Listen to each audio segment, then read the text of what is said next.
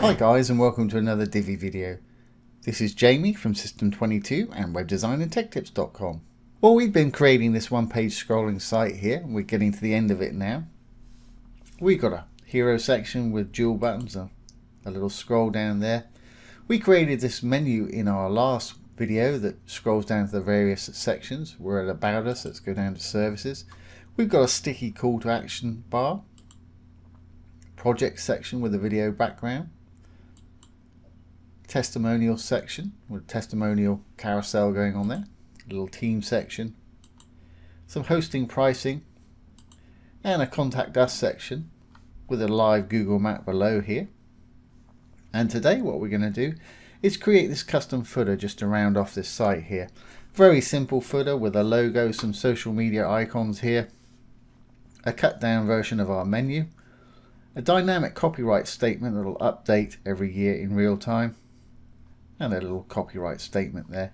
And this menu also will scroll up to our various sections. So let's get started. First thing I want to do is go to our dashboard. We'll go down to Divi and we'll go to Theme Builder. Now here's my global footer. I'm going to go ahead and delete that. And we'll start from scratch. So I'm going to add a new global footer, build global footer. I'm going to build from scratch, and let's have a look. I'm going to use this one right here for the columns. We've got two on either side. They're about a quarter and a half in the middle. Now we're keeping this very simple today. You can go to town on your footer if you want to, put all kind of things there, but like I say, I'm going to keep it fairly simple. I'm going to put my logo in. So I'm simply going to use an image module for that. And there's my light colored logo because I'm going to have it on a dark background. I'll leave that. We'll position all this in a little while. Now before I do anything else, I'm going to make this row full width. So to do that, I'm going to go in to the row, the green tab. I'm going to go over to Design, Sizing. I'm going to pull the width up to 100%. I'm going to copy that, Control C, and paste it in max width below. We've now got a full width section. As you can see, my logo's over there. Divi used to have a button that you could just click to make a row full width. I'm not sure why they dropped that, but this is just as easy. Let's save our changes there. I'm going to put a dark background in our section here so we can see what's going on. So I've gone into the blue tab for the section. I'm going to go to the background. There's a black. I don't want it quite black, but we'll have a fairly dark one, perhaps something like that. Great. Well, let's make that logo a little smaller here. So I'm going to go back into the logo. I'm going to go to Design. I want it to be in the middle of our little section that's right there. So I'm going to pop that to middle. Sizing wise, I'm going to pull it down, and as I pull it down in width, you'll see it shrink. There we go. That's fine, something like that. Okay, when we're happy, we're going to move on to this next one here. I'm going to add a new module. I'm going to use a menu for this, and we've already got our logo, so I don't need to add it to the menu. Here's a menu module. Now our main menu that it's selecting at the moment is way too big. Too much information there, so I'm going to create a smaller version of the menu just to have on our footer. So we'll put this one in for now, then we'll create the new menu in a little while. Now, I don't want any background, I want it to just have the background that we put in there, so I can take the background away, still on the Content tab. I want to be able to see it, so let's go to our text and make it light, and layout, I want it to be in the middle, centered. I know you can't see it, let's make it white so we can see it. Menu text. Active link, there's going to be white, and our menu text color also going to be white. There it is. Great. So I'm happy with that. Like I say, we'll change that to a smaller version in a minute. Let's add another module underneath and do a dynamic copyright statement. So for this I'm going to use a text module, and the purple modules here are for Divi Supreme Pro that I've got installed on this site. We're not using any of these today, but Divi Supreme Pro is an awesome addition to the Divi theme. So I want to use a regular Divi text module for this. And for the content, I'm going to delete what's there, and we're going to use some dynamic content for this today. A little disk type icon here. If we click on this, what dynamic content is, it'll pull it from the database. And I want the current date, but I only want the year. And before it, I want to put a copyright statement in. And to do that, I'm going to use an Alt code for the copyright symbol. So if you hold down your Alt key, type in 0169, there's the copyright symbol. And I'm going to put my name in, or the company name. And a little space. And then after the date, which is what we're pulling in here, I'm going to put a pipe, which is just above the enter key with a shift, a little straight vertical line.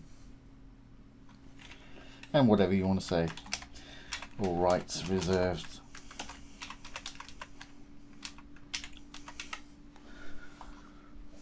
Might want to put a space in there.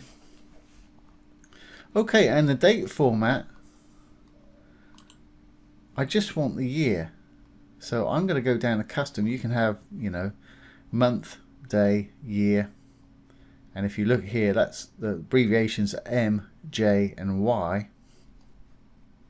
I want custom, so I just want the Y, which will be a capital Y. Great. Now, design-wise, I want to make our text white so we can see it. See, it's up here. System 22, 2021, all rights reserved. So let's go into our text. I want to center align it and make it light in color. There it is. And I'll center align it. Great. But it's a little too far below our actual menu right here. I want it a lot closer because I don't want my footer too deep there. So while we're in design, let's go to spacing. Make sure there's no padding top or bottom by simply putting a 0 in. There's no padding there, that's fine. So what I'm going to do, I'm going to give it some negative margin so it pulls it up closer to here. So here's our margin on the top. Little arrows, I'm going to roll it down to it's a negative. And as you can see, as I'm clicking on it, it's getting closer. And you can just type in a value here. Let's try 30. Even a bit more. Let's try 40. Yeah, I think that'll work. Great. And that'll increment every year. It'll go 21, 22, and if you've got the month and day in there, it'll increment every day live. That's the great thing about dynamic content. So let's go over to our little third column here, and I'm going to put in some social media icons. Again, we're using the inbuilt Divi ones. Here's our social media follow. There's Facebook, Twitter. Let's add another one. Just go in there, select what you want to put in there. Pinterest. Save that one more.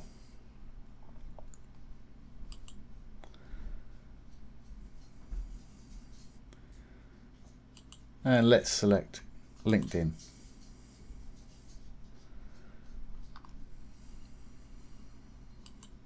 Now it puts in the default colors, which is great if you want that. I want mine a little more custom. And obviously for the link, you put in the link to your social media page here. Put in the Facebook link for Facebook, Twitter for Twitter, etc, etc. Okay, well I don't want mine the regular colors there. I want mine to use the colors we've been using for this site. So I think actually I'll make the background black, and I'll make the icon itself, go over to design, icon. I'm going to make the icon blue because that stands out quite well against the black here. Might make it a little bit bigger.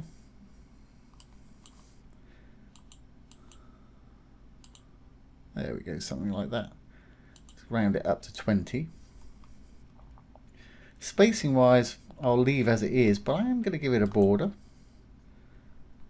And you can do all at once, all sides at once with this, which is what I want. Top, right, bottom, or left individually if you want to do that. Let's make it, say, 2 picks. Let's see it first. I'll make it that blue color. Yeah, that's fine. 2 picks that blue color, but I want it to be round. So I'm going to put 50% up here. 50 and percent. And because I've got that chain linked, it's doing them all at once. Now when I hover over it, I think I want to change that icon to being white. And we can do that with the border too. So let's do that.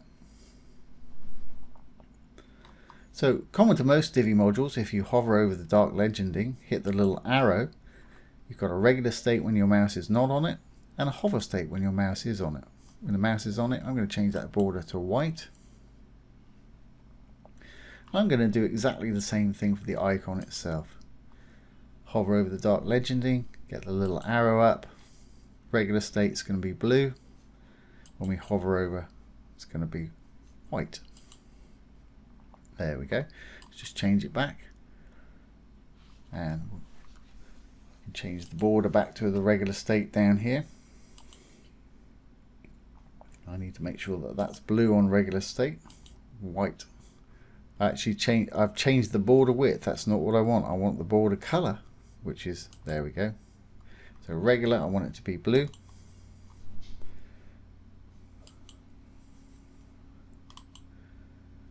And hover, I want it to be white. There we go, got it. Okay, well, rather than have to go through all of these and do them all individually, what we can do is save this. And we were in the LinkedIn right there. What I can do is right click on that one and extend item styles. And we were in a column here, so we can extend it to all the ones in the column. Hit the extend. There we go. Okay, well, it's still a little deeper than I wanted. So let's go to Save Changes. I'm going to take some padding away on our section right here. So let's go in there. I'll set it to 0, so we'll go over to the Design tab, Spacing, Padding. I'm going to put 0. Hit the chain so it does the bottom as well. I think that's going to do it actually. You need to push these social icons down slightly. Let's go in here. And you can actually drag it down if you want to, or go in and add padding on the top. So I've gone in there. I'm going to go to Design, Spacing, Padding, Top. Let's give it, I'll try 20. That's too much. That's about right. 10 seems right. Great. Well, let's save our changes and let's create a little cut down version of our menu here, perhaps with 4 little items on it. So I'm going to save the page changes. I'm going to exit out up here. Make sure everything's saved here. Hit the Save Changes. There we go. Great. Now I'm going to go down to Appearance and Menus. And I'm going to create a new menu. Here's the one I actually created earlier, but we'll duplicate this. So I'm going to create a new menu. I'm going to call it Footer. Create menu.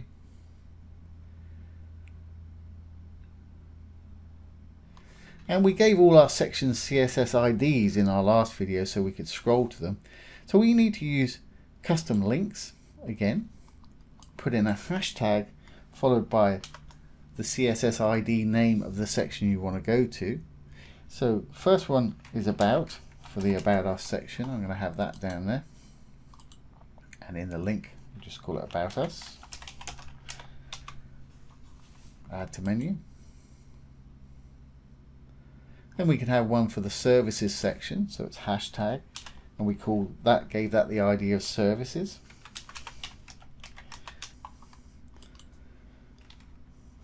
Our services.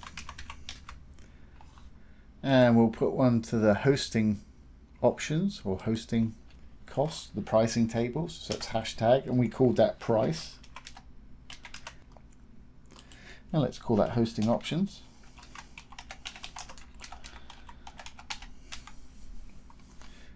And the last one will take them to the contact section. And every time I'm hitting add to menu, as you can see, it's adding to the menu over here. And the contact section was just contact. And we want it to say contact us, or whatever you want to say, obviously. Okay, that'll do for our 4 there. Let's save the menu. Got to give it a location, so we'll go to manage locations. There's our new menu. I don't want it in a secondary menu, that'll be above our primary up there, so I'm going to reset that to select menu so it doesn't show up there. I do want it in the footer, so let's give that one the name of footer, save our changes. Now we've created that menu, we can go back into our custom footer down here, Divi, theme builder.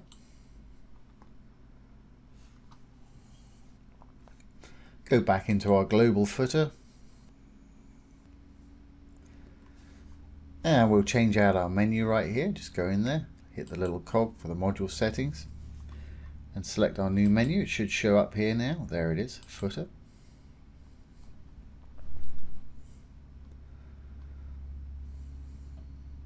There we go. A lot more concise for the bottom there. We'll save our changes and we should be good to go. We'll exit out of here. Make sure everything's saved. And we'll refresh this page and go down and we should have our new footer on the bottom there.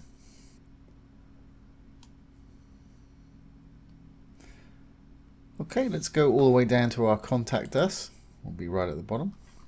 Roll down a little bit and there's our new footer with our new menu. Our social media links, as you can see, they change color when we hover over them.